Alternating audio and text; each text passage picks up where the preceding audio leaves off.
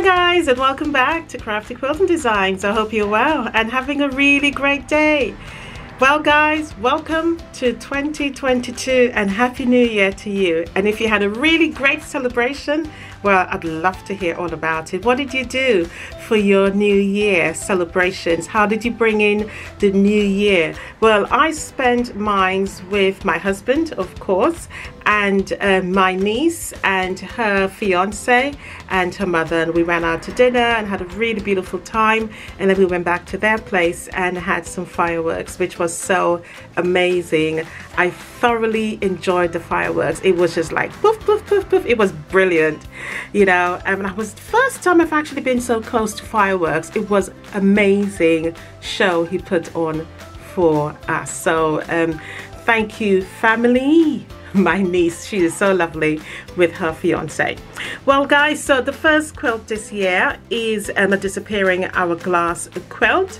I did put up a blog to let you know what I was working on, so hopefully you checked that out. But if you didn't, go by all means and have a look at it and let me know what you think. But I've got the completed quilt here for you to see now, so I'm going to take you through how I actually made it. I have some really beautiful plans coming up for the new year for the channel, and obviously I will share that with you when the time is right, because I want to get it all right when I actually say what I have to say.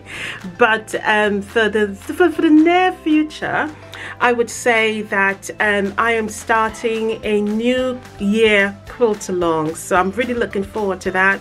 I've also started working on that as well, and I did share a little sneak peek of the center block on my community page on the YouTube channel, so go check that out and let me know. Give it a thumbs up, because that encourages me to let me know that you will be taking part.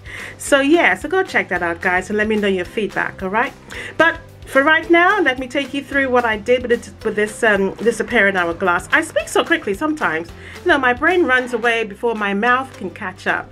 Does that happen to anybody else? Let me know, because is it just me being a chatterbox?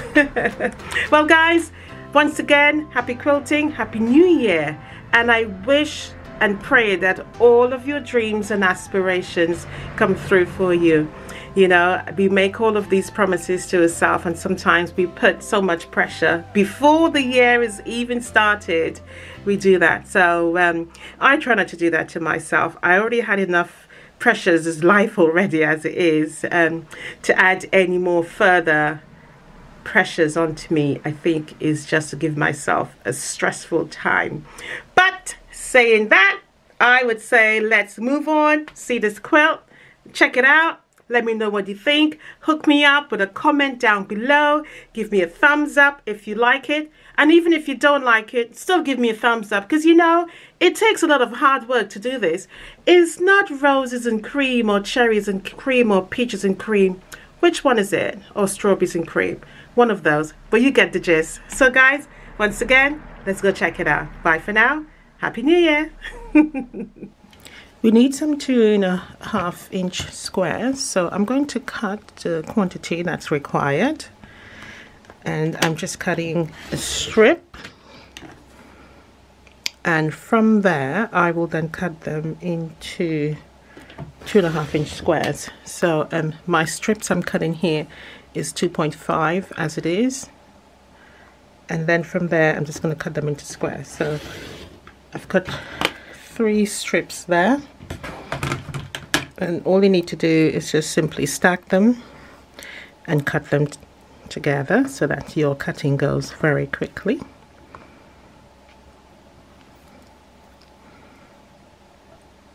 Just make sure they all line up properly so that you can get a good cut.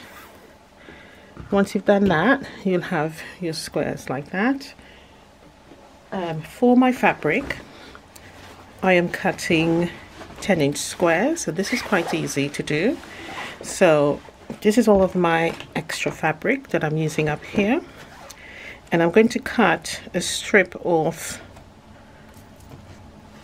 Well, I'm going to cut a 10-inch strip off, and all I'm doing literally is folding and allowing all of the edges to meet together, and I'm just going to simply cut a fresh cut, even though it's lined up nicely actually, but I'm just going to cut it off just to make sure.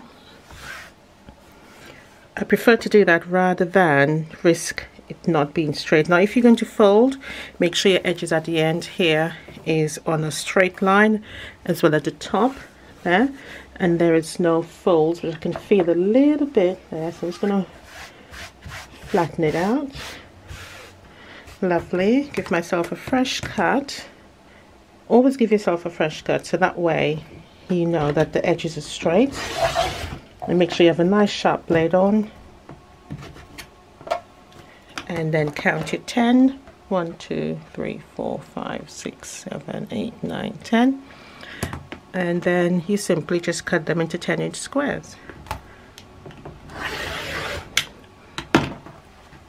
Okay, and put that bit on the side. So now I'm going to take this again, because my edge there is the selvage. I'm just going to trim that off, and then that way I can then count my 10s across. So again, 1 2 3 4 5 6 7 8 9 10. Or if you have a 10-inch square, you could put this on and then simply cut. So I'm just going to move this over there because I know it's 10, and line it up there.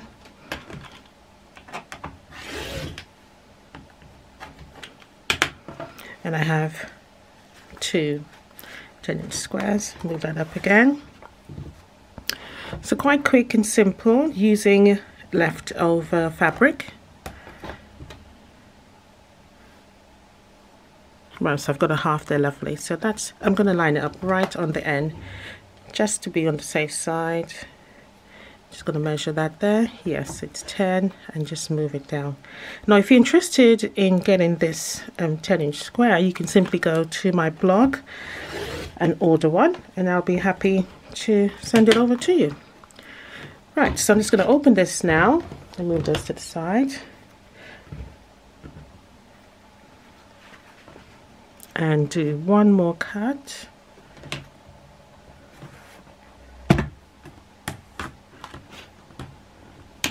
I'll pick up a wrong ruler. So that there, and on there.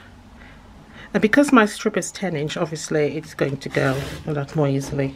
Alright, and that's all my cuts done so far. So now what I need to do now is get my other fabric,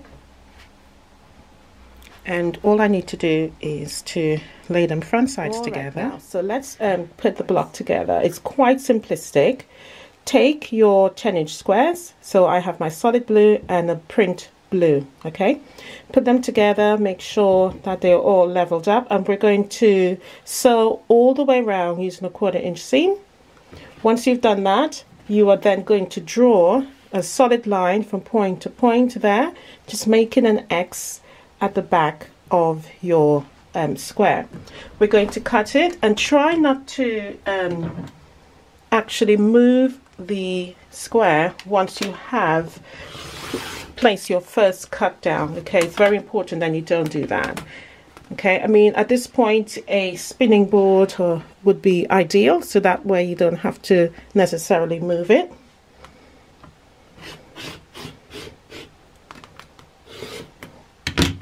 Alright, so you get it apart, and basically what you've done is made some half square triangles.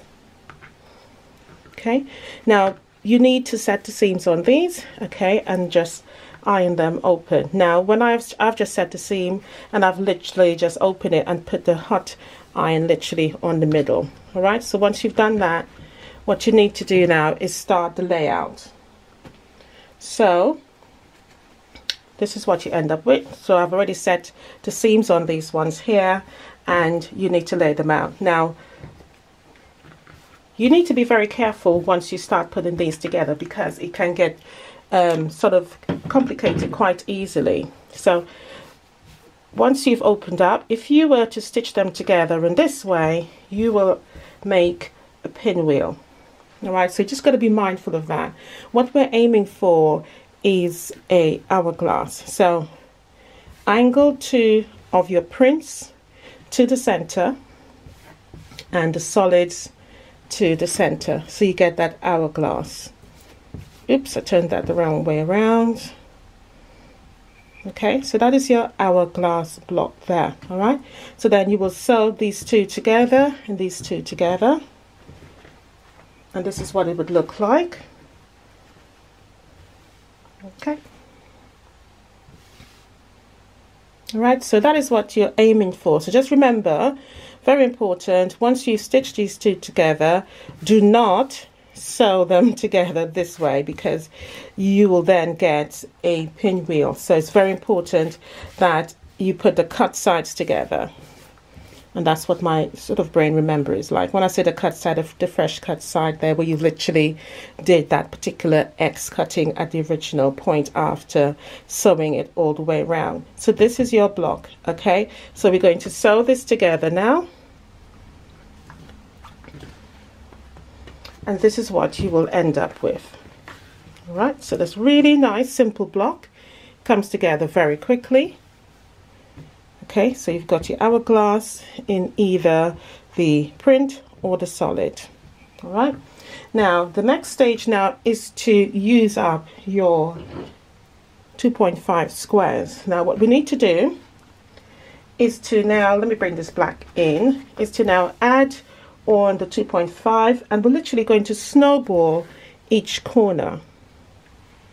So I'm adding on that there. On each corner, I'm simply going to snowball it.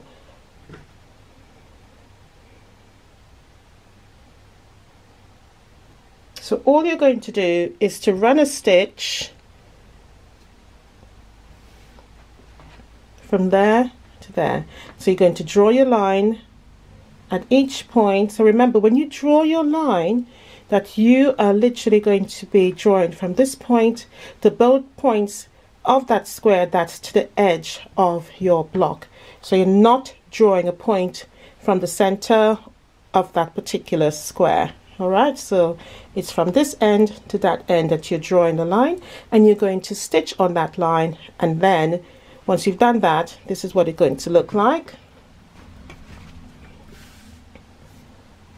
So you've changed your blocks slightly. So this is the block we're aiming at. So get all the blocks together, all of your 10-inch squares together, and then you can make all of your blocks, and then we can start laying out and see what sort of formation we need to go to finalize.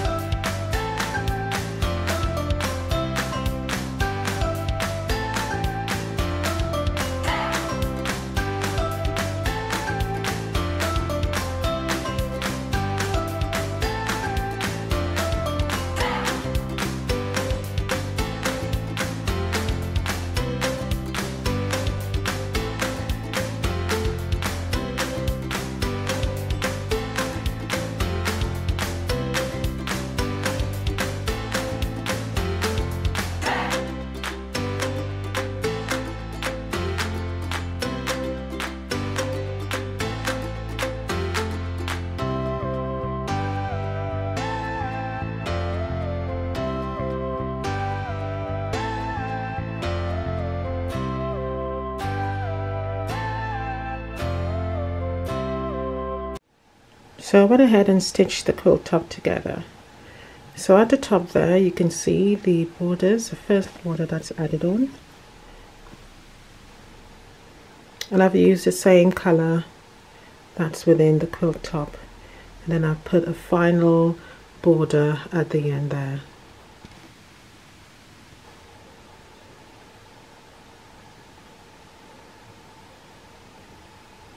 So let's get it all stitched together and then see the completed look with the borders added on. So the quilt is complete and the quilting is completed also. Now it did not take long. I did a lot of dot to dot quilting within the hourglass block, and some of them I did do little variations. For example, that one there, but I didn't do it in all of them. It was just random areas around the edge of the actual quilt top itself that I did that particular pattern of printing. In the corners I did dot to dot as well with some feathers. Now one of the beautiful things is that because it's an hourglass, a disappearing hourglass block, you get a star with the floral print, and you also get a diamond as well with this solid color. Very lovely, very nice. The quilting pattern as well, the dot to dot, also gives it another secondary pattern as well, which is fantastic, because that is more or less created on its own without you having to do anything other than do dot to dot. So it's come together really nicely. The borders are 3 inches for the inner border, which is this one here. This one here is a 4.5 inch border, and I also kept the binding blue. So it's blue on blue on blue, so different shades of blue, which I think has come together really beautifully. So this hourglass, this is a pen hourglass block quilt. It's lovely. You get a lot of star patterns, but what I love about it is that you've got to look for it, and when you stand back from a distance you can actually see them. So if I just focus in there for you, so obviously I'm focusing on one there, that's another one there, and if I move slightly up you can see another one, move across. So absolutely beautiful. It's another one in the middle there, really lovely, you know. And I would inspire you to actually have a go at this disappearing hourglass that gives you this, because the only changes I've done is to add this particular color here on the edges. That's all I've done to the block. So in each 4 corner is what I did. So remember, this is your block here, okay, and all I did was add cornerstones to the edge of the block just to change it, which gave you that secondary pattern of the stars. All right. So guys, if you enjoyed this video, give it a thumbs up. Don't forget to like and subscribe, hit that notification bell, and of course, Happy New Year once again, and I'll see you in the next one. Bye for now, and happy quilting.